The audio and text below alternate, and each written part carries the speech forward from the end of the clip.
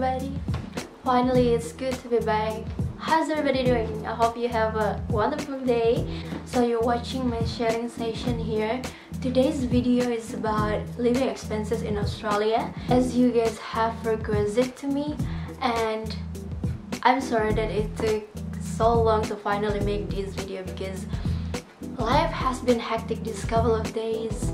No, these couple of weeks actually, and it's really hard to make a video regularly on YouTube. But yeah, here I am now, so let's get started.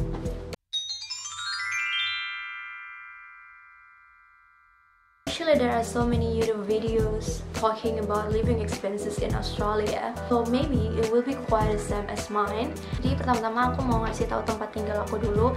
Soalnya kalau bicara tentang biaya hidup, like it really depends on where you live, because every city they have different living standards. There is not much different actually, but it's different. So I live in state of New South Wales di kota Wollongong. Wollongong itu nggak terlalu jauh dari Sydney. So if I'm talking about Wollongong, maybe you can consider it as Sydney as well. Nah, di biaya hidup sendiri aku bakal bagi ke 3 bagian. Yang pertama biaya kuliah, yang kedua biaya akomodasi, dan ketiga biaya makan. 4 bagian aja deh. Yang terakhir biaya general. Jadi yang pertama tentang biaya kuliah. Biaya kuliah itu sebenarnya beda-beda sih, tergantung universitasnya. Nah, kalau untuk di Wollongong sendiri, you guys know I'm studying in University of Wollongong. Nah, kalau untuk biaya kuliah, itu tuition fee-nya dibayar per subjek, dan setiap tahun harganya itu naik, berubah-ubah, and bisa naik, bisa turun juga. Tapi selama aku di sini, aku lihat dari tahun ke tahun naik. Jadi per subjek itu kalau sekarang sekitar 3.000-an. Again, it depends on the subject that you take, karena setiap subjek itu beda-beda. Tapi range-nya antara 2.000 sampai 4.000-an in dollar. Because sometimes it only requires you to take 2 subjects per semester, 4 subjects, or even 5 subjects per semester. So be mindful with your own major. Sekarang tentang biaya akomodasi. Nah, kalau akomodasi untuk student itu ada yang on campus, ada yang off campus. Nah, kalau yang on campus itu akomodasinya disediain dari kampus. Jadi emang beberapa universitas di Australia mereka punya akomodasi sendiri untuk mahasiswa internasional, even for the local one. Kalau yang di on campus, it's kind of apartment. Jadi ada studio juga dari kampus, ada untuk yang single room, ada yang untuk family. Itu sekitar $300 untuk yang single. Nah, biasanya akomodasi yang disediakan dari kampus ini jaraknya nggak terlalu jauh dari kampus, so it's quite convenient.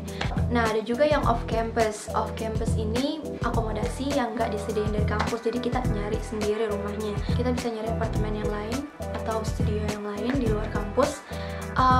Kalau di Wollongong sendiri, kalau untuk student ada akomodasi yang namanya share house. Share house ini kita tinggal dalam satu rumah, itu dalam rumah tersebut ada beberapa orang, biasanya berlima, biasanya bertujuh, biasanya berdelapan, it depends. Kalau rumahnya kecil biasanya cuma 2-3 orang.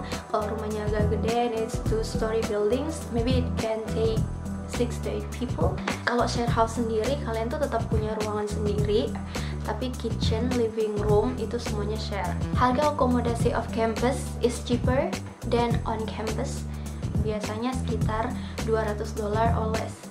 Roughly it's about 150 to 200. It's cheaper. So it goes to your preference, which one do you like the most, because people set different living standard for themselves. Nah, yang ketiga aku mau ngomongin tentang biaya makan di Australia.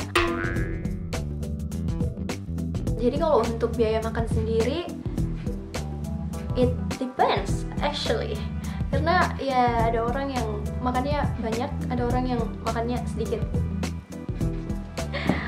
No, I'm kidding. So roughly, kalau untuk biaya makan sendiri, kalau di restoran, biaya makannya itu kalian bisa dapat per porsi $15, 12 sampai $15. Itu sekali makan.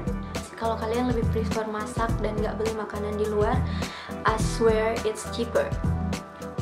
I swear you can save money a lot. Kalau aku sendiri untuk beli bahan-bahan makanan per minggu, kadang sampai 2 minggu, itu more or less about $100. Dan itu untuk orang yang udah rajin masak. Well, I consider myself as one. Jadi aku masak setiap hari. Itu ya roughly sekitar $100 per 2 minggu lah, let's say. Finally, for general living,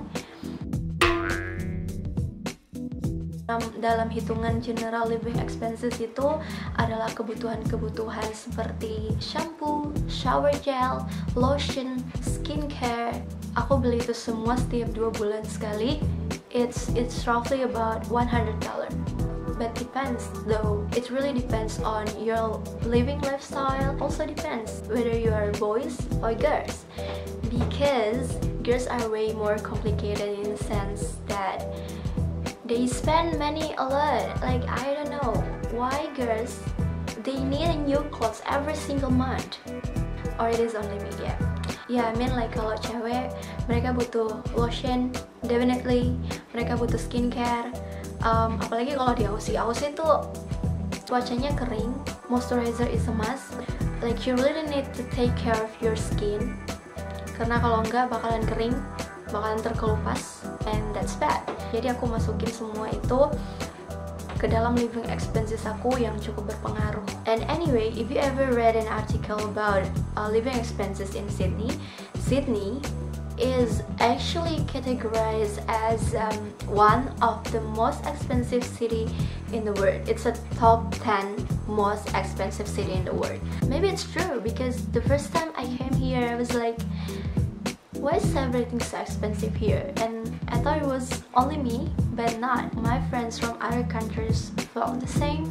But really, none of this was meant to point that living expensive in Sydney or Wollongong is expensive. Just want to share how much that I spend every month. But it's totally up to you whether you want to consider it as expensive or not. So that's all I think. Terima kasih udah nonton video ini. Semoga bermanfaat, and I'll see you guys in the next video. Bye bye.